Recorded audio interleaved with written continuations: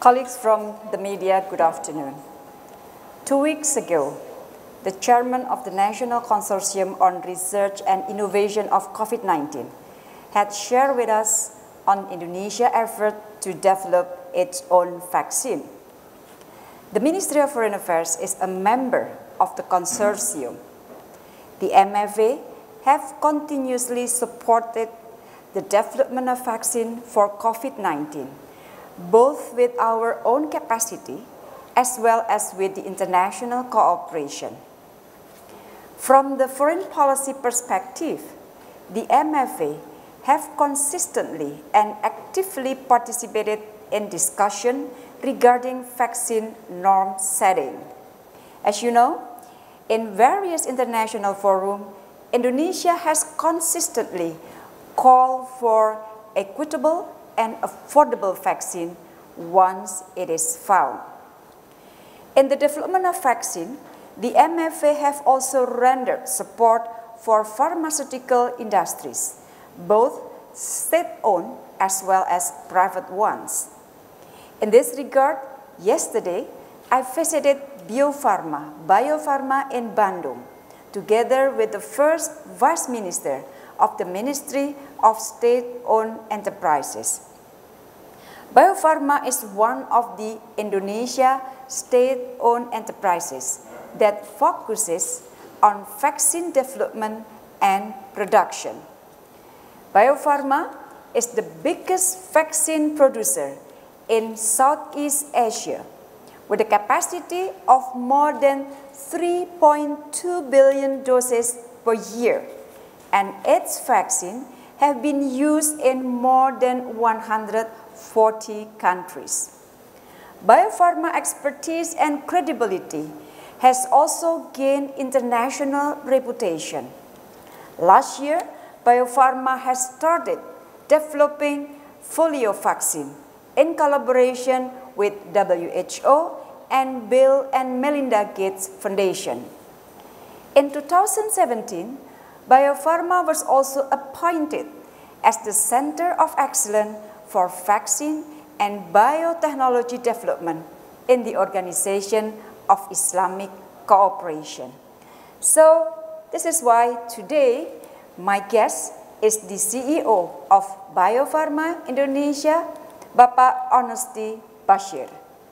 Pak Honesty will talk about the progress of Bio Farma COVID-19 vaccine development and its international collaboration in developing this vaccine. Professor Wiku is again with me today to convey some updates related to the management of COVID-19. Colleagues from the media, August, the month of August, is always an important month for Indonesia. This year especially, Indonesia will commemorate its 75th year of independence. August this year is also an important month for Indonesia diplomacy. Indonesia will hold the presidency of the United Nations Security Council during the month of August. This is the second time that we are holding the presidency of the UN Security Council during our term as a non-permanent member for 2019-2020. During the pandemic, the working methods of the UNSC has been undergoing some adjustment. But for Indonesia, the role of UNSC to maintain peace and stability shall remain the same and becomes even more relevant. Thanks God, during this pandemic, after waiting for so long, on the 1st of July, the UN Security Council adopted the UNSC Resolution 2532/2020, which underlines immediate cessation of hostility in all situations on UN agenda, requests all parties to conflict to undertake humanitarian pause, requests the Secretary General to accelerate COVID-19 response and update the UNSC on efforts to mitigate COVID-19. Prior to this, the UNGA, the General Assembly, had adopted a resolution much earlier on the 2nd of April 2020, where Indonesia was one of the co-initiators for the UNGA resolution number 74/270 on global solidarity to fight the coronavirus disease 2019 or COVID-19. Colleagues, while we are focusing on the pandemic, the traditional threat to peace and stability shall not be forgotten. During Indonesia presidency last year, our team was investing in peace. Indonesia believes that peace should not be taken for granted, as it needs to be cultivated and nurtured. Currently, as we continue to battle against one of the worst global pandemic, maintenance of global peace and security becomes paramount. While most countries struggle on addressing health and economic challenges, some countries face a greater burden as various conflicts still occur, creating instability amidst the pandemic. This not only complicates our effort for peace and security, it also devastates people in conflict-affected countries due to COVID-19. In the wake of these challenges, the UNSC must remain relevant and continue exercising its moral weight to address these security challenges. We have to ensure that our effort in investing peace do not fade in these times of pandemic. This is why this year, the Indonesia presidency at the UN Security Council is, or the theme of the presidency is, advancing sustainable peace. I repeat, advancing sustainable peace, which reflects the Indonesian vision and role in the UNSC. Indonesia will advance three main messages during its presidency. First, uniting the UNSC by bridging the interests of major powers and fostering dialogue to collectively mitigate COVID-19 that poses challenges and international peace and security. Second, advancing sustainable peace in the post-pandemic world to not only expedite effort for economic recovery, but also ensure synergy between peace and sustainable development. Third, advancing global effort to address emerging security challenges during the pandemic, particularly cybersecurity and terrorism attacking critical health infrastructure. During our presidency in August 2020, Indonesia will preside 14 meetings related to conflict situations and issues, including on Palestine, Syria, Yemen, Lebanon, Somalia, North Korea, Guinea-Bissau, and strategic reports on ISIL. Indonesia will also hold several signature events in line with our theme, Advancing Sustainable Peace. First, meeting on pandemic and sustainable peace. First meeting on pandemic and sustaining peace. Second, meeting on the linkage between counterterrorism and organized crimes. This meeting will address rising terrorist-related activities amid the pandemic.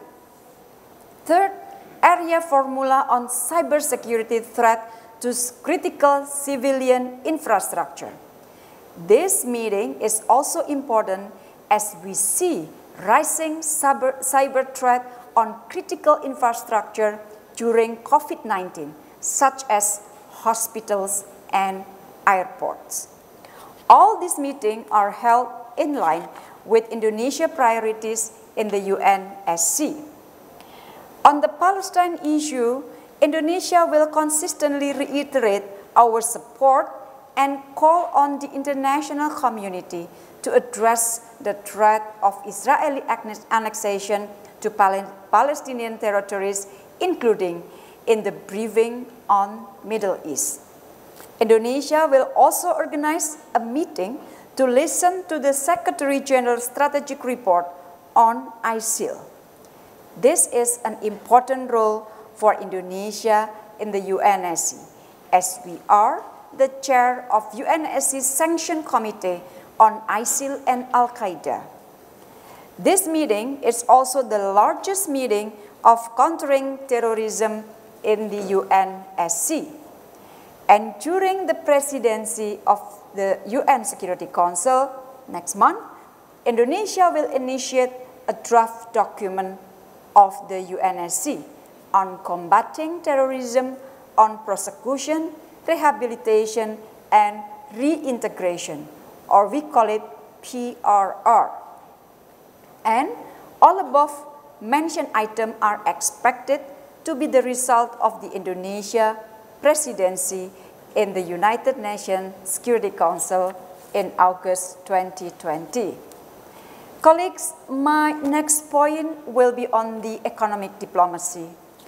Tomorrow, together with the Minister for State-Owned Enterprises, I will sign a Memorandum of Understanding, or MOU, between the two ministries.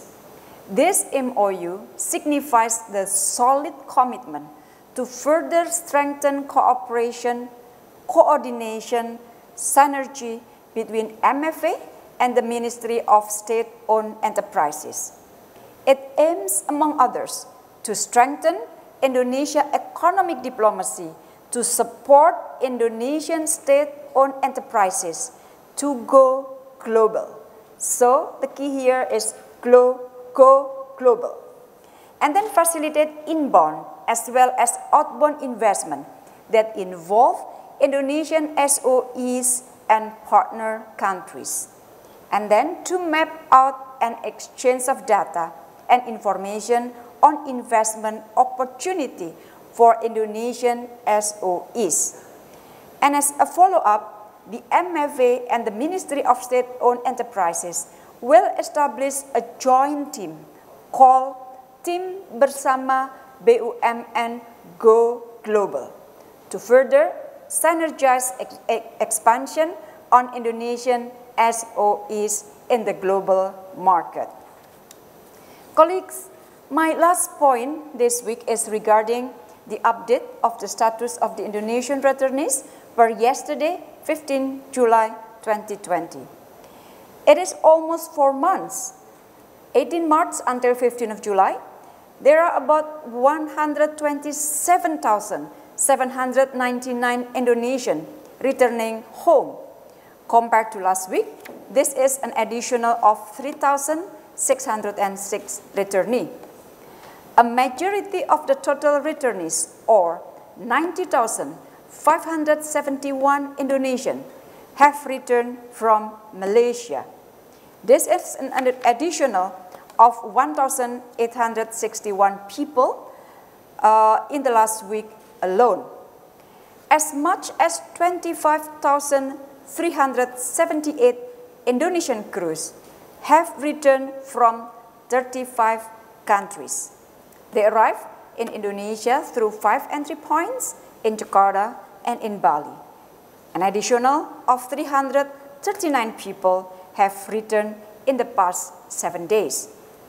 There are also 11,850 Indonesian who have returned via self-repatriation from 55 countries. This includes one of the largest self-repatriation batches with 265 Indonesian returning from China last Tuesday, 14th of July. MFA continues to render assistance to the Indonesian abroad in need. Between 18 March until 15 of July, globally, Indonesian missions in all regions have managed to provide 526,864 packages of basic needs. In Malaysia alone, our embassy, consulate general, and consulate working together with the Indonesian diaspora have distributed a total of 451,348 packages. And our embassies continue to monitor the development through all missions abroad. So that's all from me, and thank you. And now I would like to invite Pak Honesty Bashir to convey his briefing. Thank you. Pak Bashir, dipersilakan.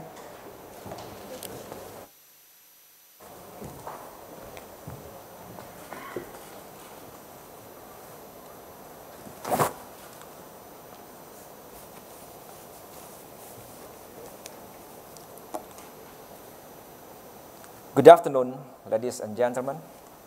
First of all, I would like to thank Her Excellencies, the Minister for Foreign Affairs, Ibu Retno Marsudi, for giving me this opportunity to present in today's event. My appreciation also goes to the Chair of Expert Team of the National Task Force for the Acceleration of COVID-19 Mitigation, Professor Wiku Adhisasmito. Colleagues from the international media, thank you for joining today's event. I do hope that everyone is in good health amidst these trying times of COVID-19 pandemic. The breakout of COVID-19 pandemic occurred simultaneously around the globe has caught us by surprise. To date, the number of positive cases has yet to showing significant decrease in Indonesia. Consequently, it will claim more victims if not properly handled. One of the avenues to tackle the spread of COVID-19 is through vaccination. Therefore, ascertaining almost 270 million Indonesian people to have access to efficacious vaccine is very important. Bio Farma, a state-owned enterprise established in 1890, is the only vaccine manufacturer in Indonesia. We principally produce vaccines to support the national immunization program. I take pride that Bio Farma is one of a few vaccine manufacturers that has attained WHO pre-qualification for its numerous vaccines. This has enabled Bio Farma to utilize its excess capacity to export its vaccine to UN agencies and fulfilling 2/3 of global oral polio vaccine demand. We also have research and development capacities in collaboration with numerous organizations, both local as well as overseas. Ladies and gentlemen, allow me to highlight Bio Farma efforts in the provision of COVID-19 vaccine. Besides engaging in COVID-19 vaccine provision, Bio Farma also manufactures PCR diagnostic kits, which I will also explain later. First, development of a local efficacious vaccine. The Ministry of Research and Technology, National Research and Innovation Agency, has established national consortium to develop COVID-19 vaccine locally, comprising of Ekman Institute as the lead, Bio Farma, related ministries, institutions, and universities. The aim of this consortium is to develop COVID-19 vaccine prototype or 6 vaccine. Bio Farma as industrial partner will collaborate with Ekman Institute to subsequently conduct process optimizations, clinical trials, and upscaling activities, and ultimately produce it to the market after obtaining license from the Indonesian National Agency of Drug and Food Control, or BPOM. The currently developed technological platform shall be compatible with Bio Farma existing facility, thus not requiring substantial investments. Development of COVID-19 vaccine by the national consortium is a long-term project with several milestones. Ekman Institute will develop prototype clone as the first milestone and target to deliver this prototype by February 2021. Bio Farma will subsequently continue the development by starting the establishment of master and working cell bank process optimization, production of experimental lots, and scaling up. Preclinical study will be conducted in second quarter 2021, followed by phase 1 clinical trials anticipated to initiate in third quarter 2021. If the outcome is good, we may have the vaccine available to the community by first quarter or mid quarter 2022. Second, international collaboration in vaccine development and production. Collaboration between Bio Farma and Sinovac. Selecting appropriate international partners in vaccine development certainly needs to consider numerous aspects, such as scientific consideration, possibilities for technology acquirement, and business deals. Sinovac, a biotech company based in China, has developed numerous products, particularly vaccines. There are several reasons why we choose Sinovac to be our partners, among others. Its hepatitis A vaccine quality has been the WHO pre-qualified, in which not many companies are able to have their vaccine WHO pre-qualified. This is the evidence that Sinovac has implemented a robust quality management system. Sinovac COVID-19 vaccine development has advanced tremendously. The company has conducted the first non-primate animal test for COVID-19 vaccine with promising results and published in Science. It is one of the first few companies to conduct phase 3 clinical trials for humans in this July. It has large-scale industrial capacity and experience to produce vaccine around the world for over 30 countries. Platform technology adopted in the development of COVID-19 vaccine is an inactivated vaccine. Sinovac has adopted this platform during the SARS epidemic. Thus, under pandemic situation where rapid response and speed are important for vaccine development, it is highly advantageous to adopt and establish platform technology with good outcome on the safety and immunogenicity profile from previous studies. Preclinical study, phase 1 and 2 of clinical trials have been completed. Sinovac is planning to enter the phase 3 clinical trial in several trial centers in the world. Technology transfer of COVID-19 vaccine production from Sinovac to Bio Farma is planned while phase 3 clinical trial is being conducted.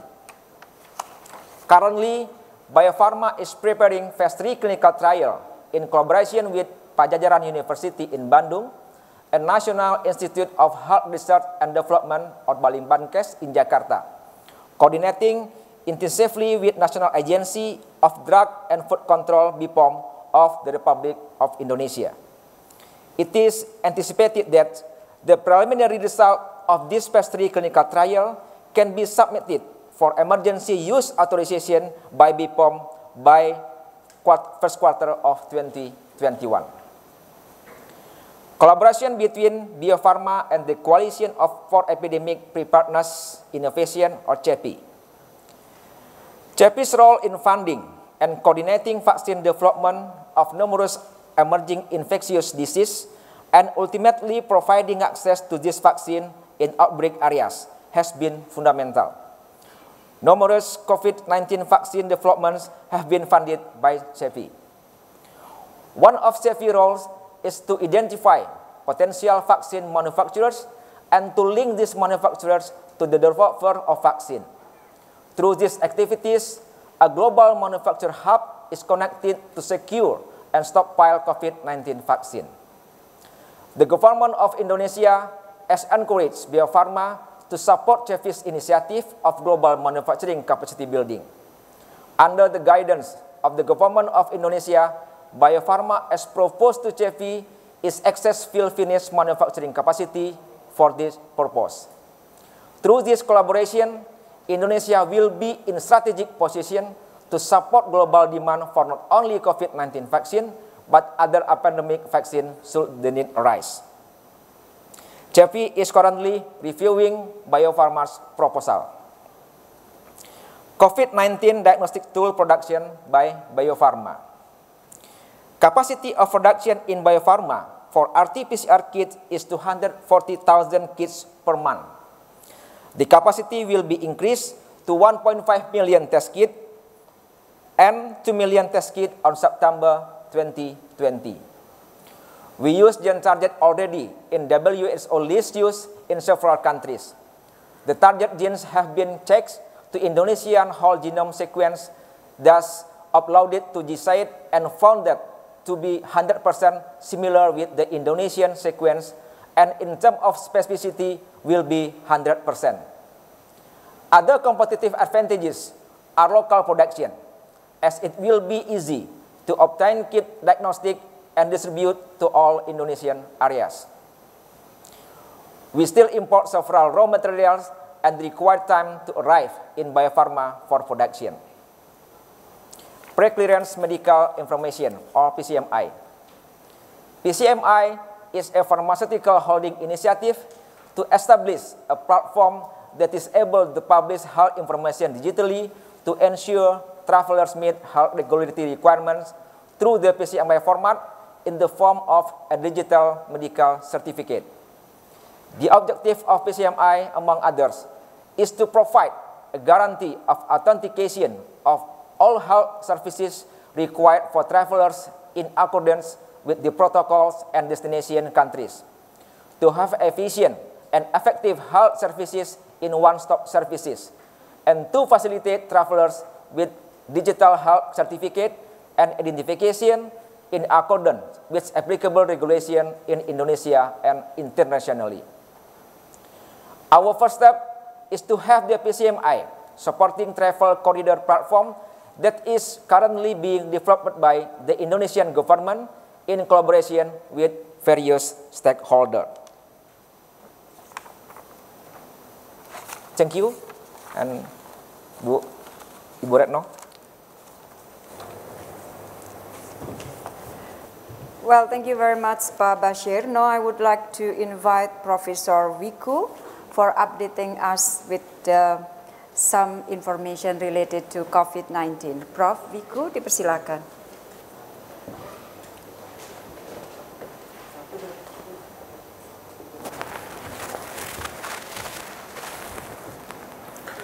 Her Excellency, Minister of Foreign Affairs, Ibu Retno Marsudi, CEO of Bio Farma, Pak Honesty Bashir, and distinguished foreign media colleagues, in this present COVID-19 pandemic times, the world is seeing the rise of science, and once again, be in public health, virology, microbiology, clinical studies, communication, economy, public policy, even sociology, anthropology, and history. At times of an emergency, we all need honest, scientifically based real facts to bring up hope, calm, and clarity. Efforts have been made to look for the right applicable seeds in vaccine developments. In Indonesia, whole genome sequencing has been done to identify the strains of the virus circulating in our domestic community. This is a promising first step in search for a vaccine. In order to pull this off, collaborations must be strengthened, and this type of efforts need to be done globally and collectively. The bad news is we, the scientists, were not prepared collectively. Not all of us are laser focusing on one point. Not many of us study more of what we global health and zoonotic disease enthusiasts call the disease of tomorrow. And not many of us learn lessons, even if it was online and free, from the forgotten pandemic of the Netherlands in the 1918 book, written by our own historians. But this is normal. Scientists are obsessed in providing the answer to all questions, to unravel mysteries of the world, furthermore, the universe. To do what we must accelerate the science as quickly as possible, find joint solutions, and build a cohesive global response. Our actions may be local, but our impact, not only our thoughts, should be global. Act locally, but impact globally. Let me take you to travel times to 2007, some of the 13 years ago, where the world saw a David and Goliath battle that affected the world's ability to monitor diseases and develop life-saving vaccines when Indonesia rose in the global effort to find vaccines. And as a country, we are much indebted to Professor Makarim Wibisono, one of our legendary and exceptional diplomats who fought relentlessly to negotiate a fair and just vaccine sharing. Our diplomats work around the hours to develop and formulate a just mutual transfer agreement of virus samples that allow developing nations to have access to newfound vaccines. And we know that our diplomats that are currently in service will carry the same unwavering spirit. As I mentioned earlier, our concern is local. We want to save and protect our fellow Indonesians, make sure they enjoy immunity from new developed vaccines. But the impact of what we do has always been global. The world that is safer to live in, the world that enjoys a healthier life, collectively, equally, leaving no one behind. Now I will answer questions from the media. First from NHK. President Jokowi indicated that the peak of this pandemic would come in August or September. Does it mean the situation of COVID-19 pandemic in Indonesia is now getting worse? Or do you still evaluate that the increasing number of patients is due to better capacity of PCR tests last week? We are anticipating the number of cases will be increasing due to a better testing capacity. In the early of June, Indonesia has succeeded to achieve the number of 20,000 specimen tests per day. Now, in order to fulfill WHO criteria of ideal capacity, Indonesia is striving to push it to the level of 30,000 specimen tests per day. We need to set an even higher target of not only 30,000 specimens, but even 30,000 individuals. As WHO stated it better, we should interpret a country numbers of case in incidence rate. With a population of 267 million, the cumulative incidence rate for Indonesia is 30 in every 100,000 cases. By July, Jakarta positivity rate has reached 6.87%. Now, I would like to answer the second question from NHK. Tempo magazine reported that there are discrepancies in the number of people who died from COVID-19 between the government official report and data uploaded by many hospitals in Indonesia. Can you confirm this report and why has this case occurred? There are several data sources on COVID-19 data collecting process. Namely, there are referral laboratories and hospitals. All the data from these sources are collected under the surveillance division of the Ministry of Health. Then, next being integrated with the National Task Force system. The COVID-19 daily briefing reports cases that are confirmed by testing. Data output from the referral laboratories came from specimen tests, which then will be concluded between the confirmed, negative, recovered, and inconclusive of COVID-19 categories. These are results of a PCR testing process, which we can confidently say are in line with the global COVID-19 reporting scheme while data from hospitals need further processing. The third question from New York Times: does wearing a niqab offer the same protection from the coronavirus as wearing a face mask? Why do some Indonesians insist on performing Islamic funeral rites even when the victim is COVID-19 positive? We need to clearly differentiate the function of face coverings and facial protection. Of course, you and I know that niqab is a sheet of fabrics and it's hung loose while in use. Just like any other daily wear, niqab has no protection means. If you could browse the WHO websites, every protective gear, including medical mask, has its own specification in terms of basic materials and design. Niqab also isn't designed the way cloth face masks do. We already know that the main purpose of the face mask is to block free airflow from entering our respiratory orificium unfiltered. In the 2001 study on the effect of the niqab veil on incidence of respiratory disease in Saudi women, researchers unexpectedly found that the bronchial asthma and common cold were significantly more common in veil users. Wearing the veil may have contributed to dense, wet spot close to the mouth and nose, which could facilitate the growth of the organisms that lead to infections. Why do some Indonesians insist on performing Islamic funeral rites? Well, I guess no one knows the answer to that but the relevant parties. However, if we look at it from the sociological point of view, we might be able to grasp that defined values have become part of human culture, beliefs, and tradition. It is permeated in blood subconsciously. The COVID-19, nevertheless, has become such an inflection point. I think this is pretty much understandable that it is still very hard for the people to accept to live by new norms, including the way we arrange funeral today, especially because it pertains to the deeds of treating the people that we truly love and care.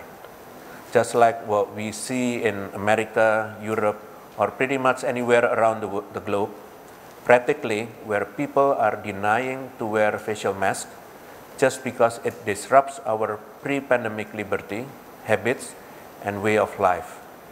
From the government and public health perspectives, the health protocols must be reinforced. But you might want to bear in mind that we live in a diverse globe and different communities surely possess distinctive values that they hold on to. Nevertheless, health protocols are a key measure in breaking the chain of COVID-19 spread. The fourth question from Sydney Morning Herald. I would like to know what the total number of PCR tests is for each province of Indonesia. The last numbers I have seen are from June 28th. The reason why I ask is that some of the provinces test less than 1,000 people per million, and often it is just symptomatic cases. As per 15th of July, we have reached around 20,000 tests per day with 276 laboratories involved in the laboratory networks for COVID-19 testing. With that number, all hospitals and public health centers prioritized PCR tests not only for the symptomatic cases but also for people who had close contacts with the patients as a result of the contact tracing, including the asymptomatic cases. With the details is Jakarta possesses the highest number of the testing, which is more than 170,000 testing, followed by the West Java, more than 70,000, East Java, more than 50,000, Central Java, more than 30,000, and South Sulawesi, more than 20,000. In addition, since Indonesia is an archipelagic country and there are more than 17,000 islands, it is still a challenge for the government to maximize the laboratory capacity in each region. We make sure that all provinces have laboratories running for COVID-19 testing, and we also manage the referral system based on the location and ease of access for the other.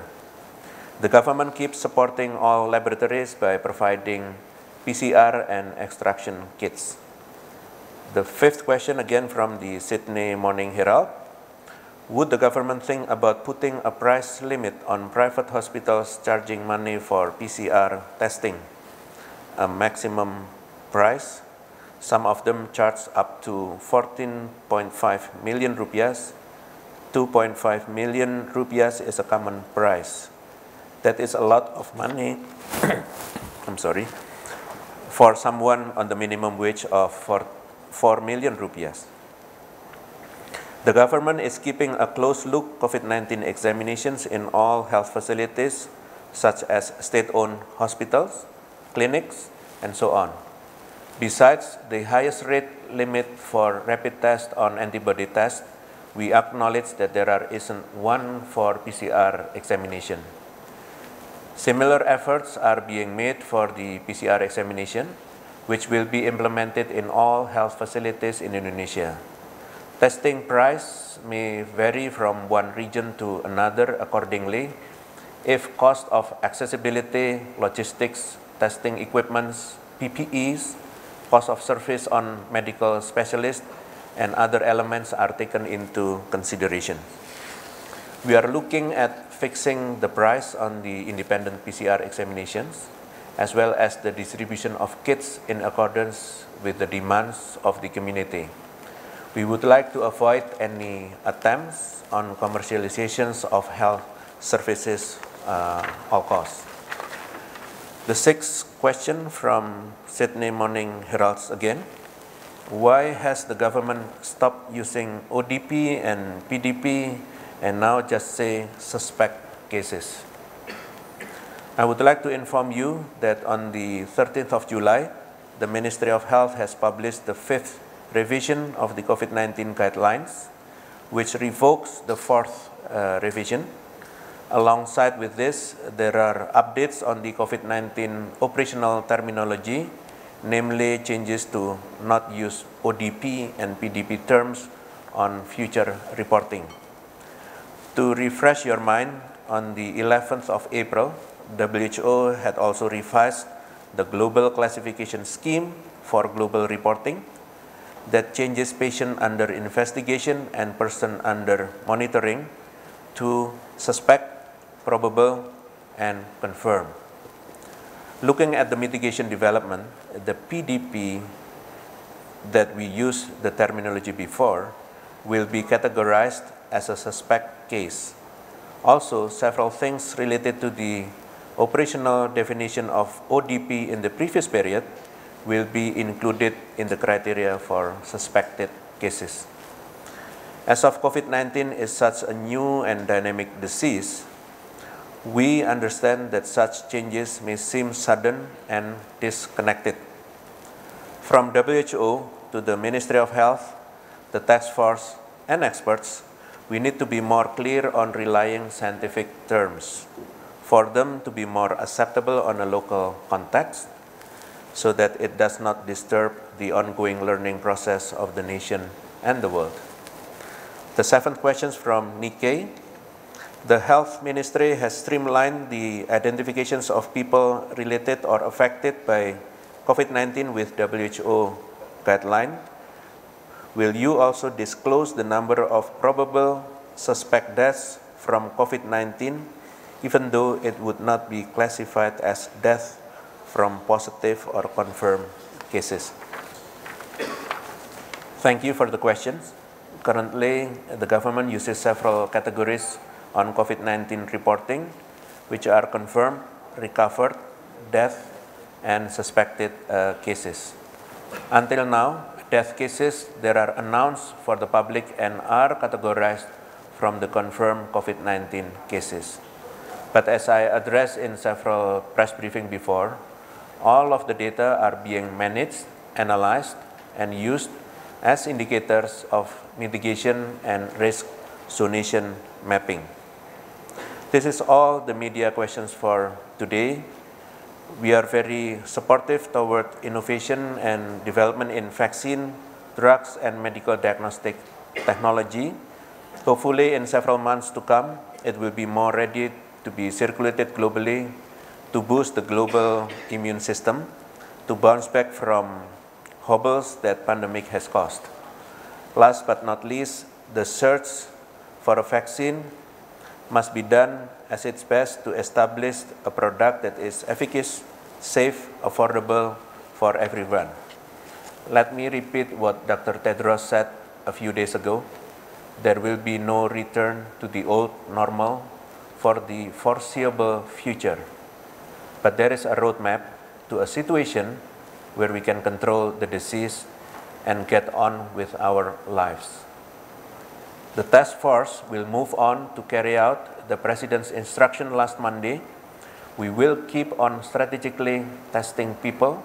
We will keep on tracing people who contacted the virus. We will improve our treatment methods to ensure more and more people recover. We will move on with the perfecting our zoning system. And yes, we will improve our communication strategy. Our communication scientists and experts are working as of today to build what the President dubbed as participatory communication that builds trust based on science and data to promote public participation and uphold national movement to observe health protocols. Vaccines are playing a huge role in any infectious outbreak. Everyone is waiting for the pharmaceutical industries to start its mass production. Nonetheless, it couldn't solve the whole puzzle of the crisis. Therefore, I urge all parties to contribute hand in hand in collaboration until the hurdle subsides. Getting closer to August, the spirit of the independence needs to be searched. In vaccine development, it is clear that Indonesia does not only want to be the market, but also the producers. We move on so you can keep on. Thank you and stay healthy. I would like to return to Ibu. Thank you.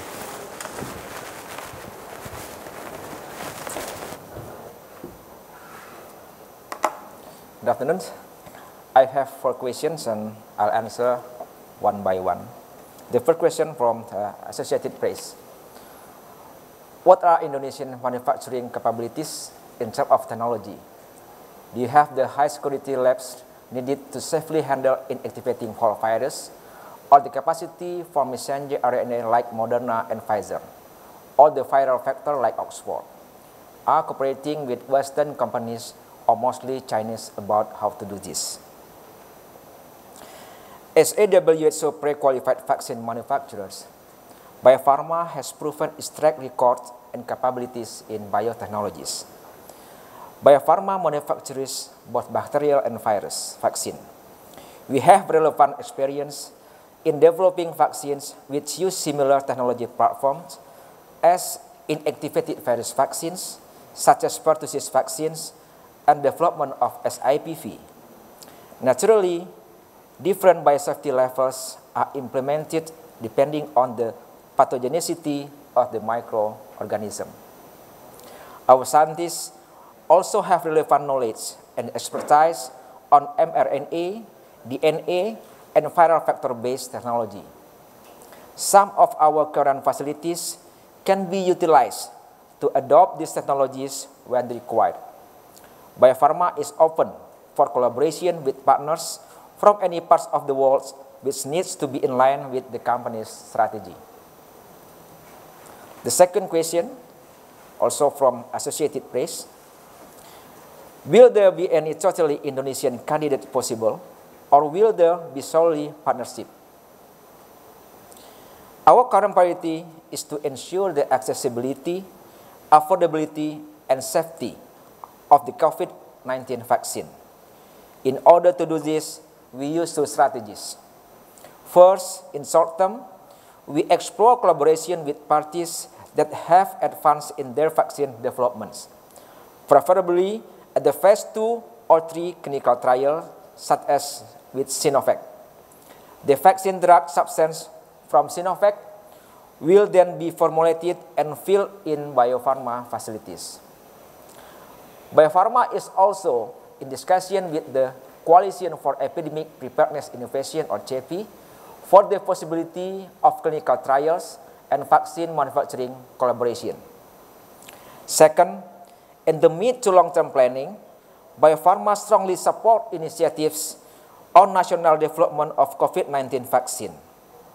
As an integral part of the national consortium, Bio Farma will ensure that the establishment of master and working cell bank process optimization, production of experimental lots, and scaling up are in line with timeline of national vaccine production. The third question from Kyodo News, or ABC. How far have you gone on the development of vaccine with Sinovac? When will phase 3 of the clinical trial test take place? Can you give us an exact date? Will it take place in Bandung, Beijing, and another city in China as planned? What is the other city? How many volunteers will involve in both countries? Sinovac has expressed its interest in collaborating with Bio Farma. Phase 3 clinical trial using COVID-19 vaccine from Sinovac is under preparation and will commence soon. Bio Farma is collaborating with Pajajaran University in Bandung as a trial center and will involve the National Institute of Health Research and Development of Balitbangkes. The trial, which will involve almost 1,600 subjects, will be funded by Bio Farma. Similarly, Sinovac will conduct phase 3 clinical trial in numerous countries such as Bangladesh and Brazil, to name a few. The fourth question from Kyodo News. If the result of clinical tests in China and Indonesia are consistent, when will you plan to produce the vaccine? By the end of this year? How many vaccines will you produce at the beginning, and how many will you produce annually? Bio Farma will acquire technology transfer for drug product. Will phase 3 clinical trial is being conducted. Pilot lots will be produced to generate quality data. We are hopeful the vaccine will be available to the public by early next year. The quantity of doses to be produced will depend on the national needs. Perhaps this will be done in stages, in which the first stage will likely involve high-risk population. Our annual capacity for COVID-19 vaccines is 100 million doses. Right now is available based on of our existing facility. A new facility is currently under qualification and targeted to be operable by the end of this year. This new facility will have an annual capacity up to 150 million doses. So, the end of this year, Bio Farma will have capacity is around 250 million doses. Thank you for this question. Good afternoon.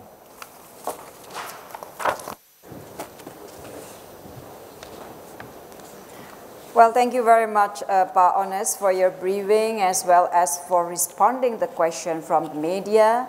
And thank you also, Professor Wiku, for answering the question and for conveying updates and information related to COVID-19. Colleagues, before I close the briefing, allow me to answer some questions extended to me on foreign policies.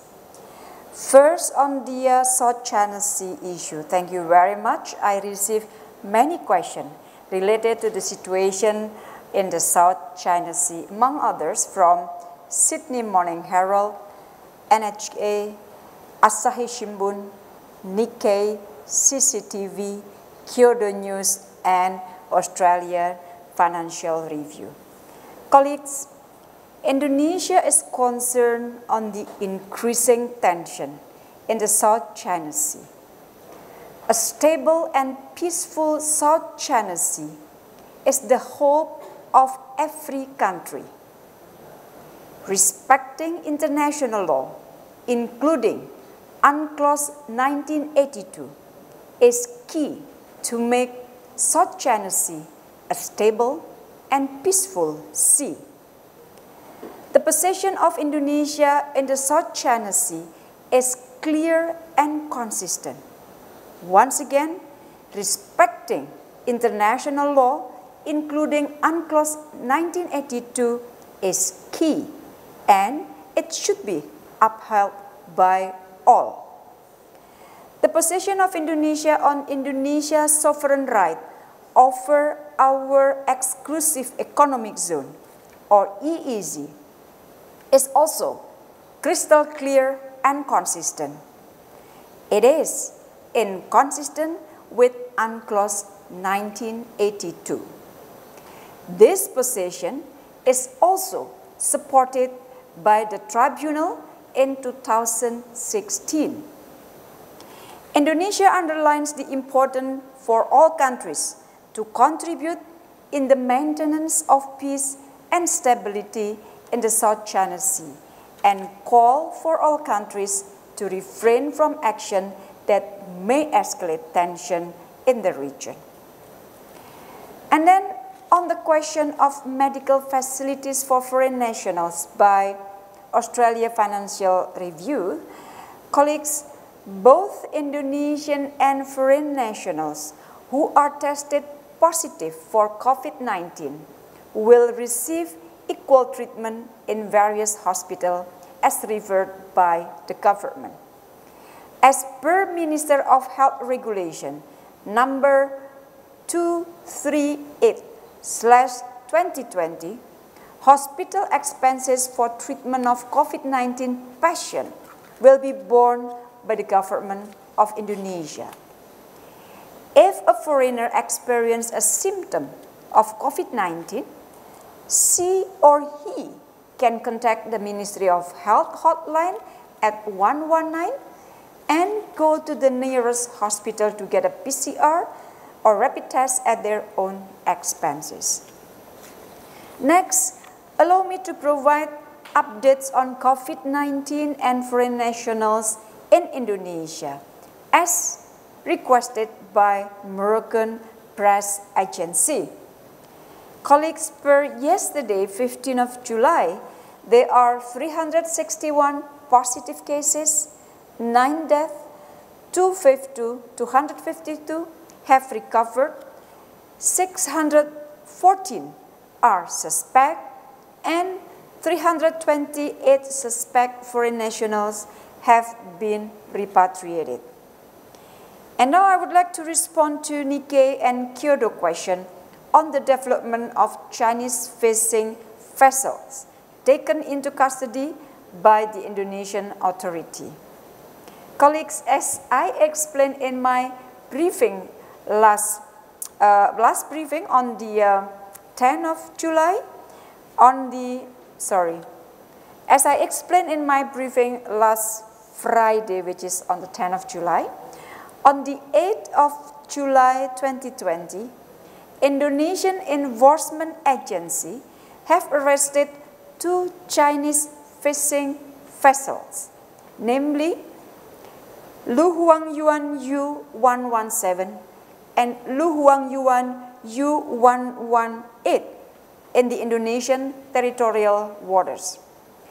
After a series of investigation, the Indonesian National Police has arrested 1 Chinese supervisor.